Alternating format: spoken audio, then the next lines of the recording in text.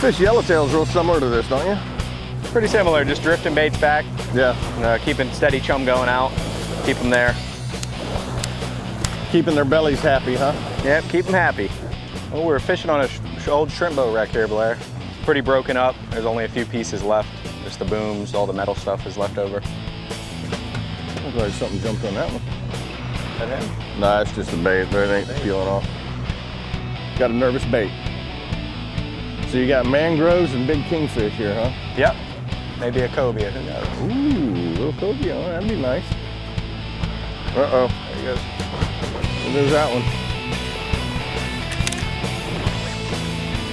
Ugh. Something on there. So you got some big kings here, huh?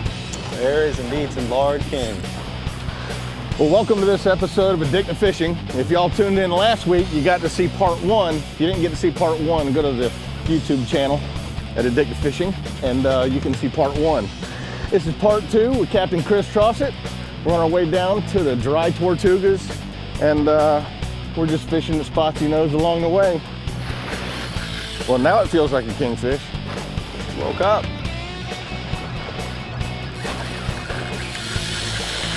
Zoom! That'll burn your hand a little.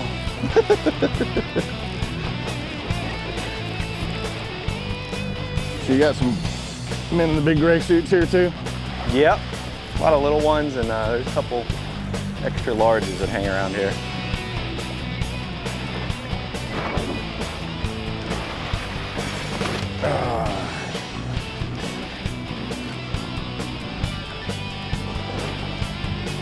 No, in TV time it's been a week, but for us it's been an hour. And if y'all saw last week's show, blackfin tuna one after the other, mixed in with a lot of the biggest bonita I've ever caught in my entire life. So my right arm right now is about wore out. That's a king. Thinking so. Oh yeah, good kingfish. Boom! Key West smoker. Smoking your reel. Go put that drag to the test. Back.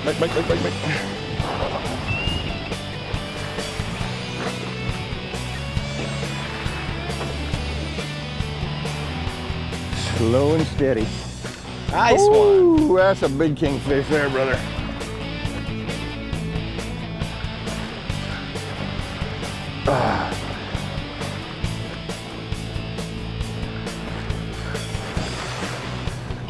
Yes, sir.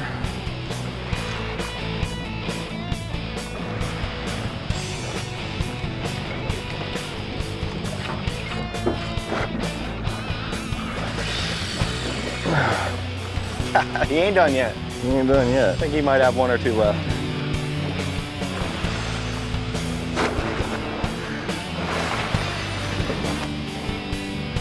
Well, when I was a kid, me and my dad used to go into Port Canaveral because they come in real close inside the port. Okay. And we fished our tails off to get one of these things, and we never could connect. Huh. We've had a couple that jumped on about this size, but they'd always bite the mullet in half, and Just miss him. that's just back when I was learning how to catch these dudes. I don't know how they catch any fish, really. I don't know how they miss those stingers sometimes. Oh, I know, it's man. Incredible. You see them jump up, you see them grabbing that fish in their mouth, and bite it in two, come down in two pieces. Whoo! Are we fine to pick them, or? Oh yeah. I mean, you're gonna make some smoked fish dip, right? Yep.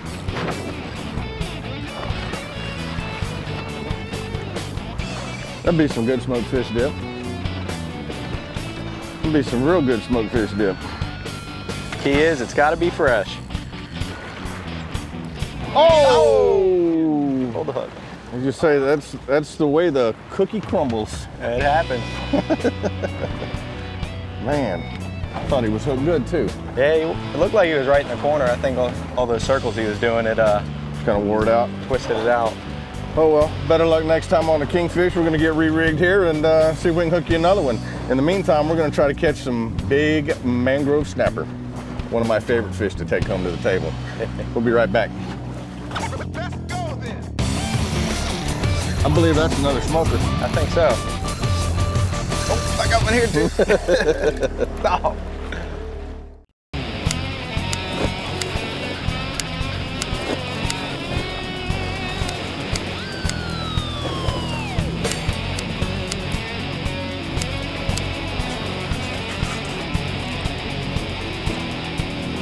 That's some nasty stuff there, brother. Oh, that's the good stuff. A little bit of slop. So is that the stuff when I called you the other day, you say you're mixing up some nasty stuff? Oh yeah, it's the slop. What is it? A little bit of chum and sand mixture. And a little bit of Kevin chum? Hey, a little bit of Kevin chum. That's why I'm using the scoop instead of my hands. Hey Blair, let's put another thready out. Those kings have been whacking them. Sounds good to me. I'm here to fight some fish. It don't matter if it's a snapper or a kingfish. Got a nice lively one.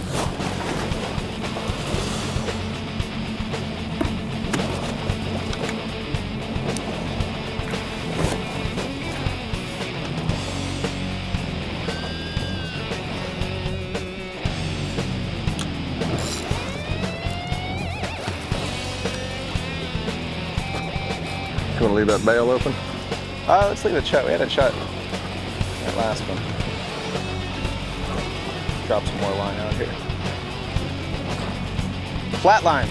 Ooh. I believe that's another smoker. I think so.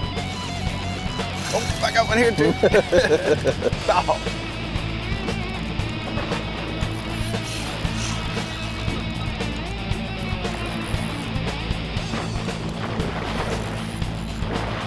Did you loosen this drag up some? I did. You can tighten it a little bit if you want. Just for that first run, we want it pretty loose. Well, welcome back, folks. What Captain Chris has got us doing now, we're drifting Hang on a minute.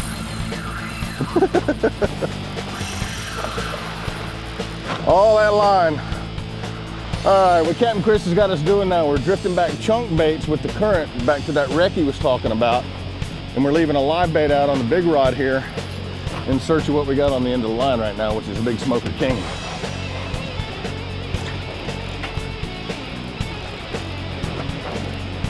Oh yeah. Oh yeah, get ready, he's probably gonna do it.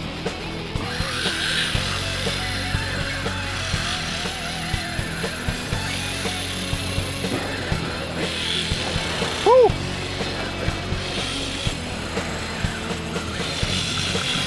Jeez. Whew. I had to put the heat on him there a little bit. I got a good look at him. He's a big kingfish. This is such a killer line to use because if you can see, it's every 25 feet it changes color, and it's fins metered line. And I tell you what, I'm going to start using this stuff a lot more. So you know how many times that changed color just then. That was 25 feet, 25 feet, 25 feet. So, and it was about that quick. Chris, what's your normal size kingfish off this spot? Anywhere from 20 to 45 pounds. Really a big variation, but a lot of bigger ones. Smoking. You sure that ain't a wahoo? I ain't never caught one here, but Hey, first for everything, I guess. Stranger things have happened on this show. All right. And how many of these runs do they do? This size fish, I couldn't tell you. Did you get a look at him? I saw a big flash down there. It's a nice fish. What's your biggest you caught off of here? Off this wreck, about 45 pounds. Yeah. We get on the Atlantic side, we'll get some bigger ones, 50, 55. That's a monster kingfish. Caught a couple 50s earlier this year. They were nearly spooled me twice. That one there was close twice. He was pretty close there. Here he is right here. That's a slob. That is a slobber there. Oh yeah, look at that kingfish. Yeah. Well, sir, that's probably my biggest kingfish ever. That's a beaut right there. Woo! Smoked fish dip for everybody. That is a monster. He's 30s. 32, 33. How'd you like to get your finger in there? Or a toe. No. To clean that bad boy off. See if I can get a hold of this guy here. Get this gaff out of him for you. All right, go ahead.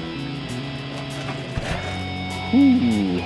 Watch your toes. Keep your fingers away from that mouth.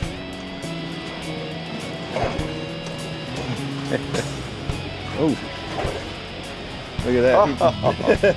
Was that close or what? I'm glad we got him in the boat. He feels more than 30. Well, that one right there is what you call a real kingfish. That's what you come to Key West for right there. Big fish, pull a lot of drag, test your tackle. We got a little and sunshine make you say, now. Lord, he's got some sharp teeth. I'm talking about, buddy. That's awesome, brother. Hey, y'all stay tuned. We're going to be right back with some more Addictive Fishing. Captain Chris Trosset on a beautiful day in the Keys, brother. Uh-oh, fish. That's a real one.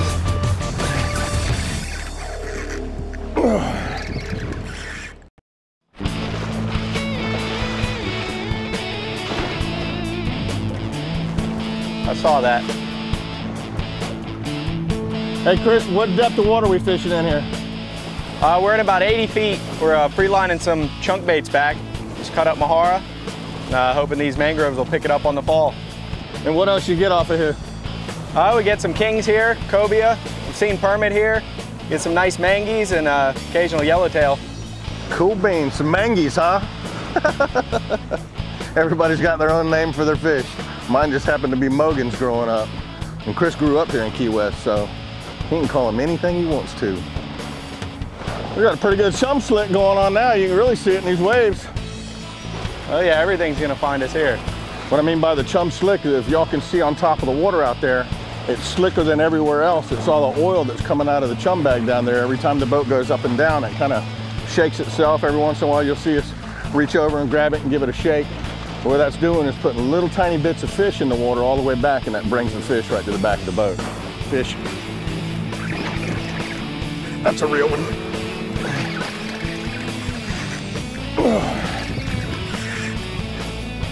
That looks like a better fish, Blair. Yeah, it's got a little more weight to it. Hopefully we can get it up before the Volkswagen gets a hold of it. Yeah, we did. I think that is the targeted species, baby! All right, to date, that's number 2. That's my biggest mangrove to date.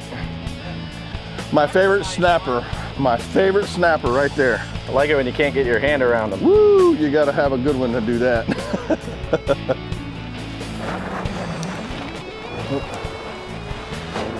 In the knot. How'd you like that one to get a hold of you? No. Have you ever had one of them little ones get a hold of you unhooking them? They go, and they snag you and they don't like to let go. Here you go, pliers.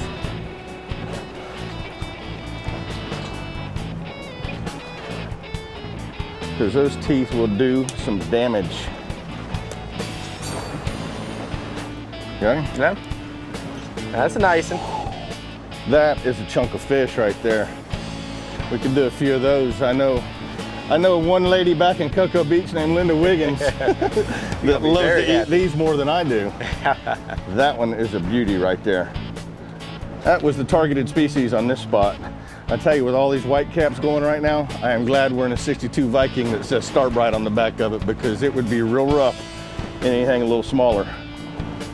On the way to the Tortugas. Y'all stay tuned. We'll be right back with some more Addictive Fishing, Chris Trosset, and some beautiful mangrove snapper. I wonder if Bill Dance would lip that one. Let's go then.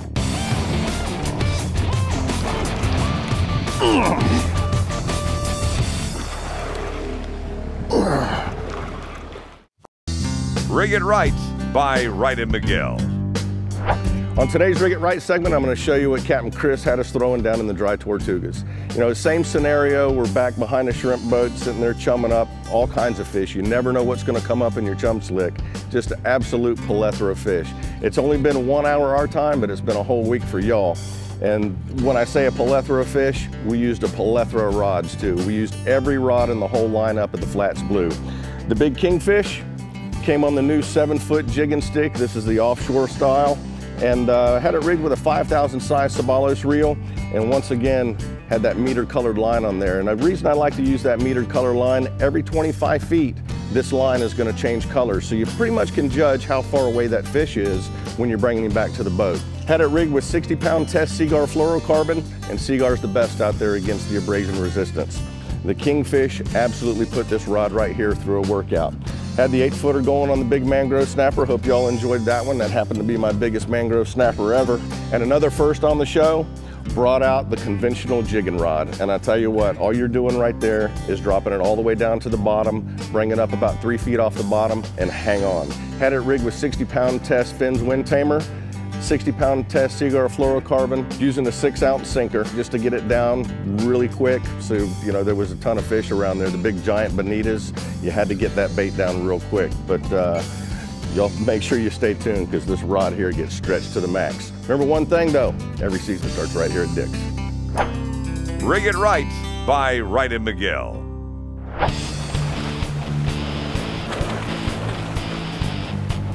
Uh-oh.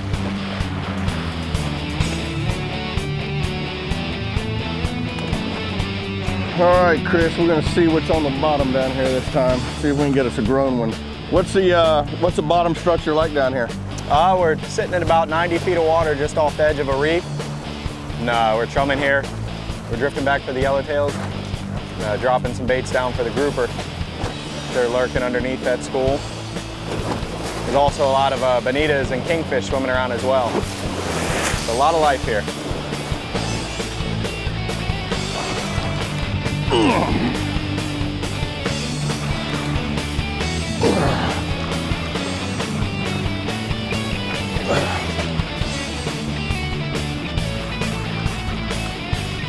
Oh, there he just realized he was hooked.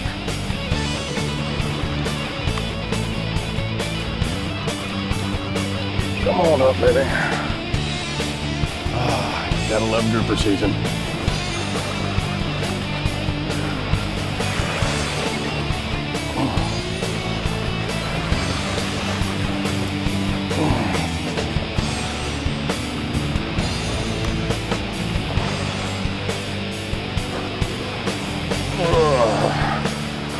Yeah, baby, look at that one. That ain't no grouper. That's the biggest mutton snapper I've ever caught. That's a nice one, Blair. Brother, you didn't tell me we had these here. To date, that has got to be my largest. I figured I'd save this one to surprise you with. Look at that fish. Awesome, dude. Mutton Snapper. Ain't that a pretty one? He's got a spot like a redfish on him too. Yep, that dot is a telltale sign of the mutton. Well, that one is a beauty, baby. That one right there. Oh, what a snapper. That'll taste good. I think that'll taste good. Well, we're gonna put this guy in the box. Talk a little bit about Chris here. Chris is a captain down here in Key West. He'll bring you out here to do this stuff anytime you want to come and book him to do it. What's your website? It's www.christrosset.com. Come down here and book him, christrosset.com. Don't forget that one. He is a heck of a captain down here. I want to say thanks to everybody that made this possible. Captain Pete Dornow up there, Greg Dornow, Bill Lindsay, Mario, and Kevin Cote. Hey, without these guys and Starbright crew, this trip wouldn't have happened. And thanks to the Westin too. We haven't stayed there yet, but we'll be there tonight. They put us up at a great place there. Till next week, can't say much else, man. It's been an awesome, awesome trip. Awesome, definitely Blair. come down here and book this guy because you will be going home with sore arms, I'll guarantee it. And that about wraps it up. Don't forget about the website, addictivefishing.com. Go to our Google Plus site. Like I said before, you know, everybody's got that favorite picture of their Mogan on their phone. Show us your Mogan. We'll see you next week.